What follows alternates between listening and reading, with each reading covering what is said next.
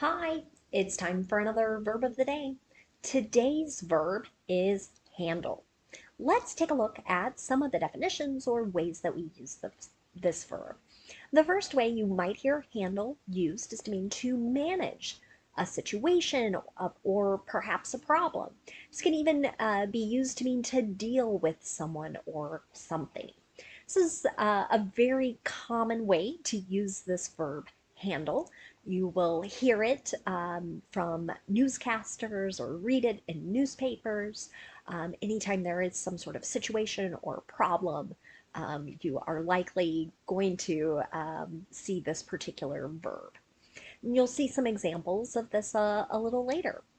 A second way you might hear handle used is to mean to drive or control a vehicle. A third way you might hear handle used is to mean to feel or manipulate with the hands, using the hands. So we can kind of see that root word in this particular verb.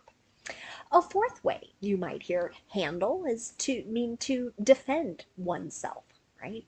So someone might say something along the lines of, I'm able or I can handle this particular person or thing. You might hear this a little bit in movies and TV shows where there's the potential for some kind of physical altercation or fight.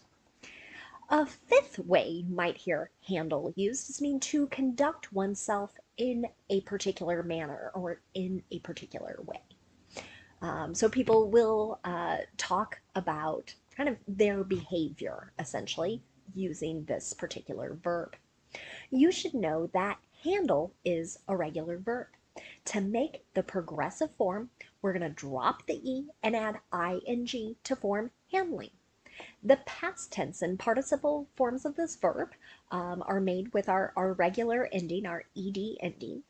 The base verb, handle, has a voiced L sound. So our past tense ending is going to make a D sound, but we're not adding an extra syllable. So it should sound like this: handled, handled. Okay?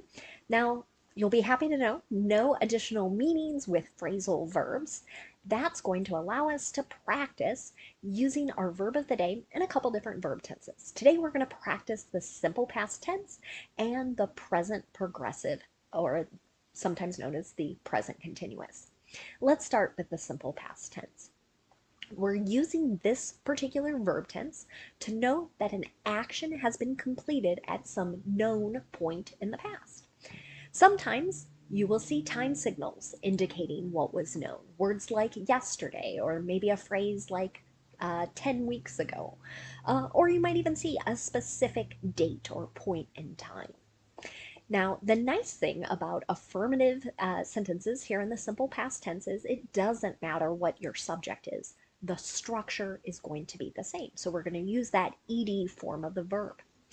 An example of this might be, this law firm handled legal matters for my business last year, right? So it goes back to that first definition of dealing with maybe some problems or some type of complicated situation. Now, if you want to make a negative simple past tense sentence, you can use did not and then the base verb, or you can use didn't and then the base verb. Another example of this might be, he did not handle the breakup well. So sometimes we know when couples date and then stop dating, sometimes they don't conduct themselves well. So this could be a little bit of the fifth meaning. Maybe this person yelled or did something else that really just not positive, not kind behavior. If you want to make a yes or no question in the simple past tense, start with did, then you're going to have your subject, and then the base verb. So notice with the negative and our yes or no question, we are not using the ed form of the verb. We only use that in the affirmative. Here's another example. Did they handle the package with care? Right? So that might go back to that idea of manipulating something with our hands, right? Did they move this item carefully? would be perhaps another way to ask this question. Now let's take a look at the present progressive. We're using this verb tense to talk about something that is happening right now or something that is in progress. To make the present progressive, we need two parts.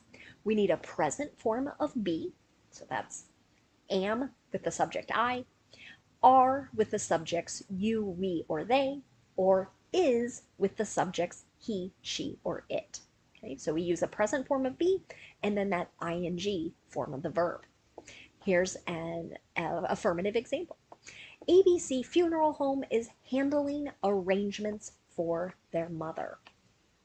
Again, we might see this particular verb used in connection to maybe having a wake, a visitation, a funeral, who is sort of controlling or dealing with this particular situation.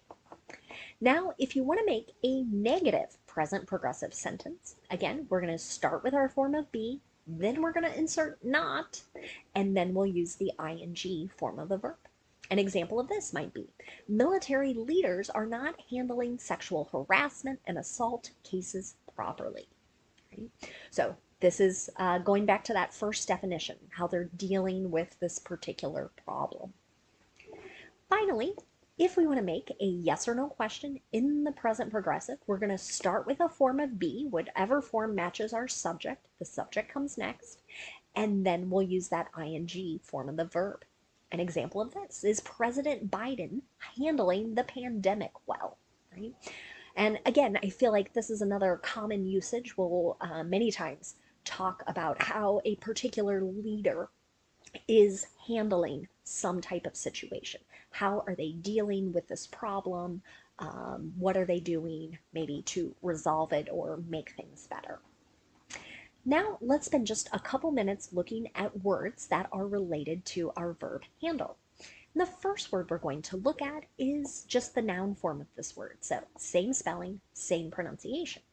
It can have a few different meanings. One is the part by which some object is either held, carried, or controlled.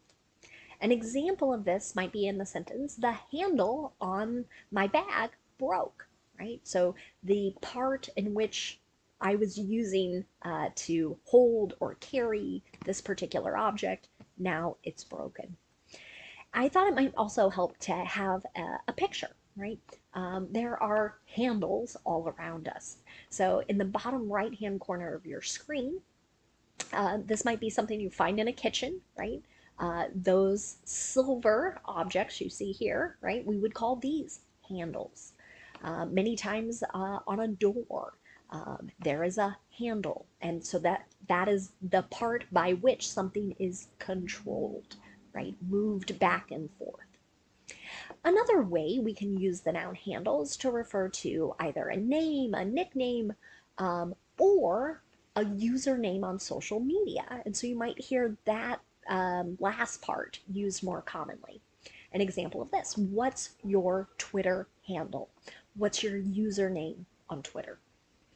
A third way to use the noun handle is to refer to a large bottle of liquor, of alcohol.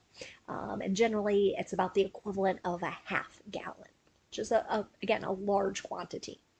An example of this might be, the company gave every employee a handle of vodka as a gift. The next noun we're going to look at is a phrase I think you might hear, especially if you're shopping online. You might see shipping and handling.